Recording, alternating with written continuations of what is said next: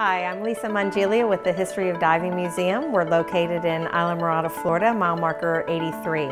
It's a wonderful museum that spans over 4,000 years of man's quest to explore under the sea.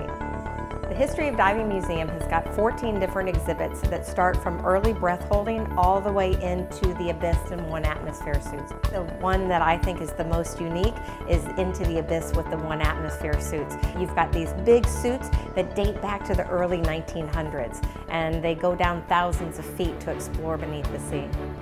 We also have open bottom helmets that were made in Miami, Florida. They're called the Miller-Dunn, and that really was the breach between the diving helmets, open bottom, and then eventually it worked into scuba. So that really freed up a lot of the activities underwater: marine biology, underwater photography, recreational diving, and salvaging and treasure hunting.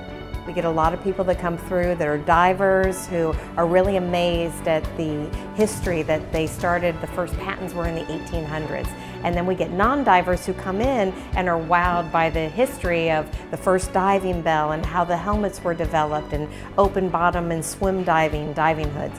We're pet friendly, camera friendly, family friendly. It's a great indoor activity while you're down in the Keys and need a break from the ocean.